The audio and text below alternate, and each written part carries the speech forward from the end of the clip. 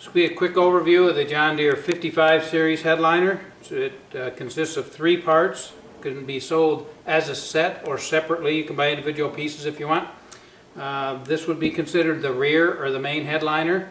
This would be the air filter door, the centerpiece, and the piece up front there is the front headliner. Radio goes in the center of that piece.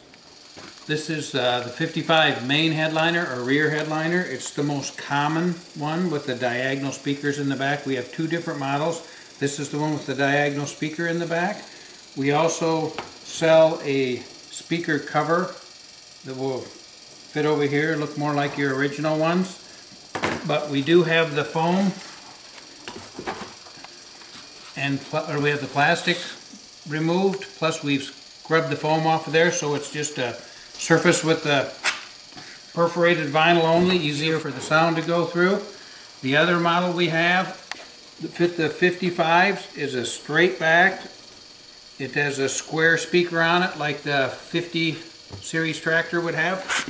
They both have 1/2-inch full foam back on them, and it's sort of like a sandwich. It's a 1/2 inch of foam, then it is ABS plastic, then there's a 1/4 inch of foam, and then there's the vinyl facing. So there's quite a bit of sound absorption, a lot of foam in this particular product.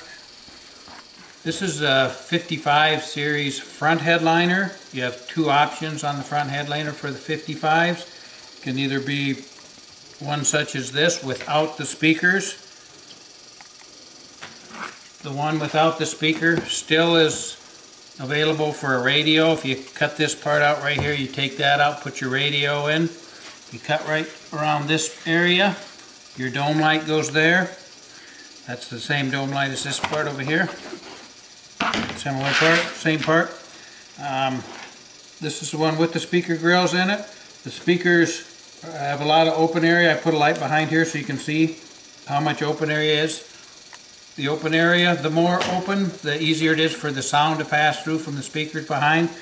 Some people who make these just drill a few small holes in there and don't actually have a lot of open area available for the sound to get through. There's quite a bit of open area on this particular one. This is the air filter door that goes with the 55 John Deere set. It doesn't make any difference which model you have. All the air filter doors are the same, so there's no changes there either way. 2 little half moon cutouts here are for the knobs that hold the panel up in the roof. It's a 1-inch thick part, and there's a little bit of a lip on the edge here. You can see that the foam does not cover. That lip is actually supposed to be there. You have to be careful when you spray the adhesive on this piece to try not to get it around on this foam edge, or that'll sort of hook up and catch on the plastic when you try to install it. So try to keep the adhesive off this very outside edge when you spray it on there to put them in.